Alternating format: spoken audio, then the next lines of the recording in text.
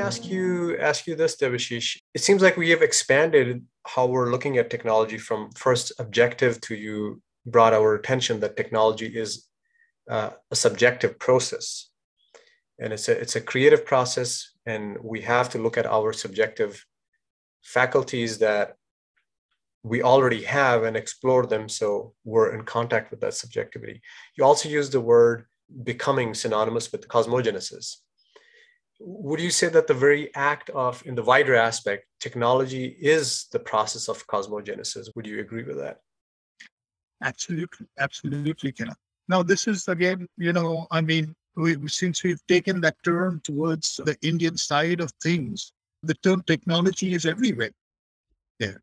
You see, so for example, in Tantra literally means technology. In Tantra, you use diagrams that are called yantra. Yantra literally means machine. See, and then they have the notion of the yantri and the yantra. Yantri is the driver of the engine, the driver of the machine, which is the goddess. The goddess drives the machine. We are the machine. Of course, there's no duality. We are the goddess as well. You see, again, in Sankhya, the same thing is happening. Prakriti, the term Prakriti literally means a kind of a, tendency towards movement or action. Kriti, towards doing. A tendency towards doing. A tendency towards doing is a machinic thing, an automatism. And that's what Sankhya is about. It's about all the various levels of automatism and the fact that these are working together in a certain way to give us the phenomenological experience that we have. It's the machine of who we are. Right? It's a machinic description.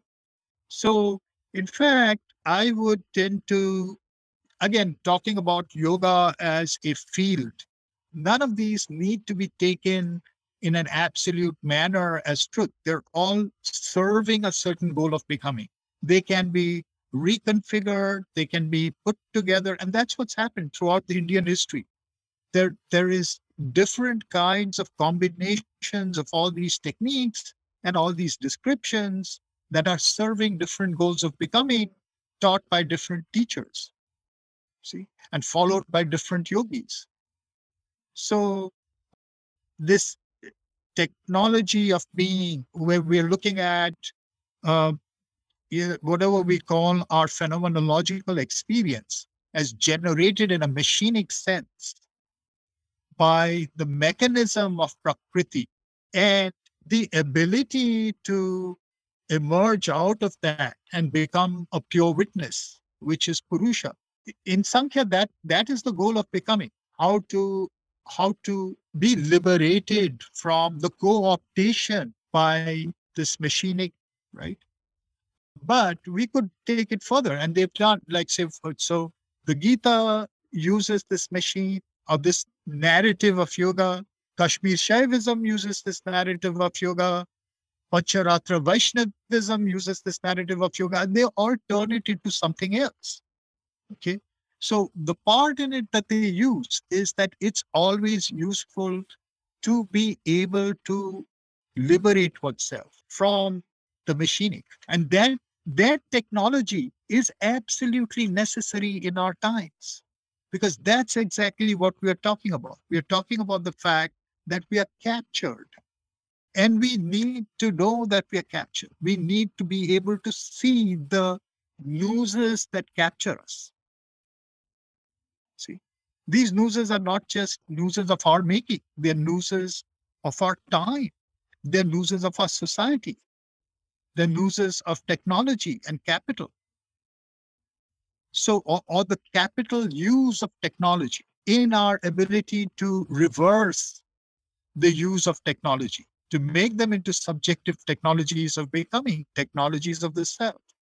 So arriving at that sense of being able to be free. But having come there, we can actually now empower different ways of technology, open up new technologies of experience, the experience of creative life and ethical life. Because that's exactly where we come to what kind of a world do we want for the future? We just don't want to get out of this world.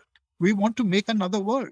So what kind of a world do we want? We want a world where we apply this sense of the intuition of the one. We want a world in which we are in at one with the earth. We are at one with other human beings. We are at one with the animals of the world, right? We are coming from a sense of deep identity and relationality. And yoga will tell you that that is possible. That's possible. But first, you have to know this liberation. And secondly, you have to open up these intuitions of deep understanding and relationality.